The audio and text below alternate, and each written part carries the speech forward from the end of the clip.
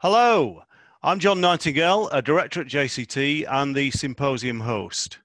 Now, the 25th JCT Traffic Signal Symposium was an online event this year, and I'm delighted to bring you a recording of one of the presentations. Now, these recordings would not have been possible without the support of a select group of our event partners. So our thanks go to the Institute of Highway Engineers, ITS UK, keepadistance.co.uk, Siemens Mobility, TWM, and of course, our media partner, Highways News.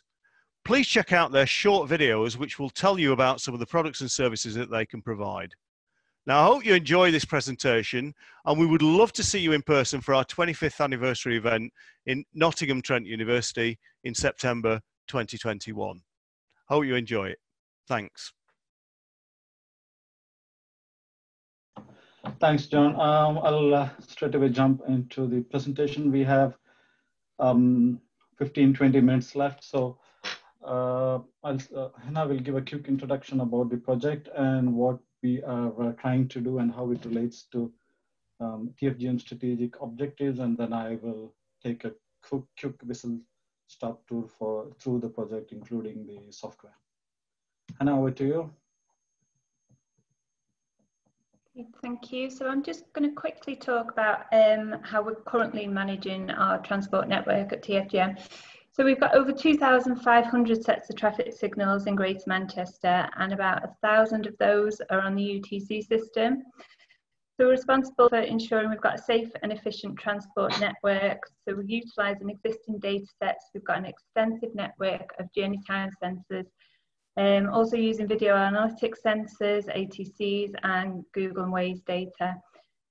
Traffic management tools include the UTC system and common database and integrated tools. Also analysing data, so this is done operationally, but also for strategic planning. In terms of how we're looking to improve our traffic management systems, as part of the project, with TRL, we're exploring open standards. So this makes extraction of data and integration of data easier, allows us to combine data sets in more intelligent ways, to focus on interoperability. We're also looking to deliver innovation, not just through new technology and new systems, but also making the best of what we've got. We want a multimodal approach as well, so we're looking to integrate cycle and walking data, and also looking towards the future for a test bed of future technology. Subu, could you? Yeah. So project background and objectives. It was a DFT funded project as part of the competition for opening local authority transport data. So DFT have identified that there was a number of high value data sources that weren't being made use of. So if we were to look to make better use of those data sources, it will promote innovation and help transport authorities with their network management. So TfGM open data offering, we've got a current open data portal, and as part of the project we wanted to work internally and with data users to look at gaps and explore how we could make better use of data within the portal. For us, though, the focus was on opening UTC data. There's a wealth of data within the UTC system, and we wanted to make better use of that. So there was an opportunity to work with TRL, and as part of the project, there was a proof of concept, and we deployed TRL's UTC scoop system in an area in Greater Manchester with the aim of extracting scoop UTC messages. Subu, could you do, yeah. So the benefits for TfGM, so we're addressing our transport challenges, so congestion, which in turn leads to poor air quality, looking at more sustainable modes and encouraging cycling and walking. We want to improve customer journeys, so looking at how we can provide more customer information and improve customer journey experience as well. We've got limited budgets and resource, so we need to make the most of what we've got and exploit the assets. This links back to UTC and utilising the data within the UTC database. Aligning to connected vehicle projects, so we're currently working with Amy on a project that they're leading for Highways England, looking at offset Gloucester with the trial location, and we want to move this forwards and look at how we can utilise Amy's system in the live TRL deployment using the cooperative messages. This all helps us prepare our systems for future connected vehicle integration. So these benefits and this approach helps us drive TfGM strategic goals, and the projects helped us achieve transport innovation through improved access to better data. I'm going to pass you over to Subu, who's going to talk about more about the product and what we did in the project. So thank you, Hannah, and I'll take next 5-10 minutes just to talk about the product, what we have used in TfGM, and how it helped TfGM achieve some of the key objectives that was expected out of the product of this project. So as Hannah said, we have deployed and implemented TRL's UTC powered by Scoot 7 in an area in Manchester. And before I get into the project, it is important to understand what are the key principles or the drivers behind the product. So the product was launched earlier this year, but was on running in Manchester since last November. So what you're seeing on the screen are the top 5 or the 5 key principles for our UTC. First one is reduced total cost of ownership. Second is reduced vendor locking, delivering automation, improved traffic management, open systems, and open data. Now, these are the 5 key principles that is driving the product roadmap, product design, technology choices, partnerships, everything that we do. Now, again, this is not something that we have come up with. This is what we have heard from our customers, what they have been telling us, including in-depth market analysis and studies. So in terms of when I say reduced total cost of ownership, this is simply what it means is the solution that we are bringing to the market is not a legacy system. It is running on the latest cloud technologies, architectures, is multi-tenanted solution, and multi-tenanted cloud native and mobile first solution, and keeping always the cost trying to keep the total cost of ownership low for the end customer. Reducing vendor lock-in essentially means to give the power back to the user to have a more dynamic supply chain. Delivering automation is again something that we have heard from the customers, which is how do you reduce the dependency on expert, Scoot, or traffic engineers to operate the solution. So the system is designed to be very user-friendly, simple, and much more intuitive than anything that is in the market right now. There may be, you need expertise in deploying the solution, but for operating, very little intervention is required unless you are looking at a large network.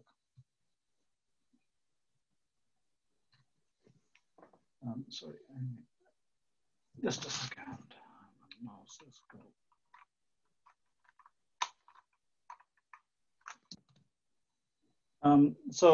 Just a quick glimpse into the product, how it looks like, and what it is. So what you're seeing on the screen is the live, not the live, but the existing solution deployed in TfGM.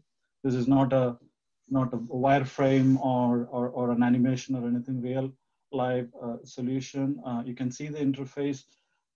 Within this presentation, it is difficult to give a full demonstration of the product, but if any of the audience is interested, please get in touch with us, with me or our sales team. We will be happy to give a customized demo for you. So the solution is simple, user-friendly, and is working right now. What you're seeing is different areas of the product. What this is about, how do you create timetables, edit, manage. It doesn't get simpler than this. It is based on something that you have seen already, Outlook, similar to how Outlook works and behaves.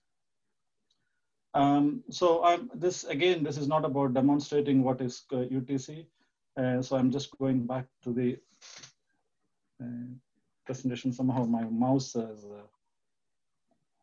battery has Just give me a second.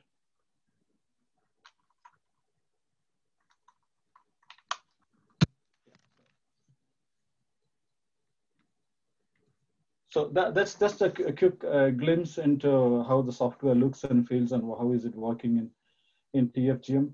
But the purpose of the core function of the software is to deliver improved traffic management. So within here, we have delivering latest Scoot 7, which is robust, evidence-based and proven as a service, which Scoot 7 includes, as most of you know, new detection interface for non-loop data, pedestrian scoot, cooperative signals data ranging from X40 to 58 range of messages, generalized recovery, bus priority, manual triggering of gating action, etc. So a lot more improvements from the last Scoot which was released. But this project is around the last point, which is about open systems and open data.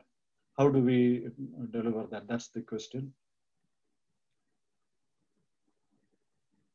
So what we do is, apart from a lot of the features that is already available in the product for traffic management, strategy manager, optimization, and different priorities that users can choose, we are also giving an added feature for the first time called the Open Data Developer Portal.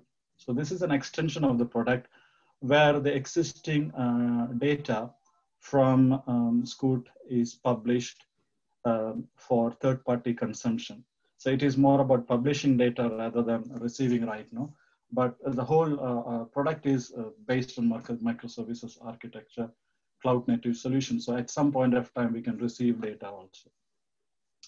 And there is no new names or new standards here for publishing. This is based on industry standard practices adopted in the IT industry about. And what data are we getting from this developer portal? There are three categories of data. One is your network information, junctions, node, links, real names, and the network hierarchy that is available through the portal. Second is historic Scoot messages, or what we call as the new usable asterisk. So you can query, you can run queries for past data that is already captured, like what Monday morning peak or so last previous days data, last 2 to 3 days data. This can be extracted. And the more exciting one is the real-time Scoot messages for time-sensitive data. For example, the X41 Scoot messages, which drives glossa information. So these are the three categories of information. And in terms of what specific this is, what this information is, so you can expect, we can get data for stops, delays, flow and queue length, details about the signal timings and how have they been changing, Scoot optimization decisions, bus priority decisions, and the cooperative data. So this is all available through the API, the development portal. Now, X41 message or cooperative data is what is generating a lot more interest these days. And I think Mark asked this question earlier in the day. What the X41 message produced from Scoot, it gives predicted times plus tolerances, since Scoot may optimize between now and the change, yielding a more optimum at different time. In terms of what the messages look like, it is very simple, industry standard JSON format. Any application or third-party developers can start using it. Now, as of now, there are 13 organizations subscribing to the Open Data Portal for data access, and different applications, trials, and end users are testing and playing with the data for different purposes. I'm just showcasing two such applications here. One is the glossa application, which Hannah was talking about, which is led by Amy.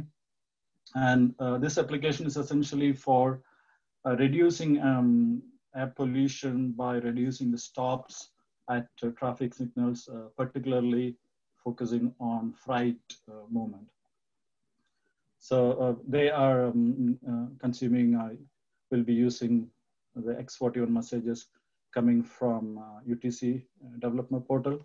And this will be trialed in a week. An actual trial is going on right now. The next one is another interesting work from Chris Kettle, our chief technologist, which essentially uses, it combines, this is more about integrating data from different sources. It combines ways real-time data from the Connected Citizens program provided by TfGM. This is combined again with HE, High-Res Influence MIDAS data set and few other data sets, and then also combined with the historic real-time and real-time historic data from our developer portal, and then is used to produce real-time predictive models with a 30-minute predict ahead capability for predicting traffic jams. So what you're seeing is a real analysis and output of where traffic jams were predicted using this method. The Scoot API or the developer portal only gives one set of information, but this is more about showing how this can be combined with different data sources for different applications. Sorry. So that was some examples of those were the two projects or two use cases that was there. One was Glossa from Amy Glossa application, another from an internal prediction application for traffic jams. Now, in terms of the benefits for this project, what we have realized is we have enabled the new data sets, improved data insights, and helped develop new data applications, all on back of having an open developer portal, which any third party can start accessing and using. Now, the summary of this is open systems like UTC. We are trying to break the links to proprietary hardware and software. So why we call it open system is UTC will work with any standard hardware following industry specification, any cloud solutions, and it really means more savings and innovation for end users. Open systems and open data is also required to get to the next stage of developing more active travel and micromobility based applications.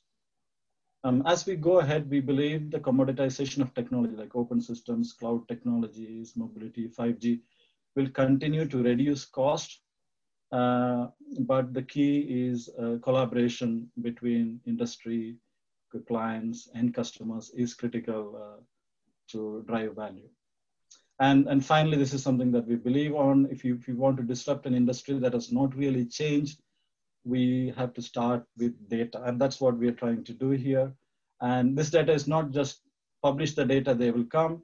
It is based on customer needs and motivation and data targeted at specific problems where third-party users can create tailored offerings. We are not trying to be the center of everything.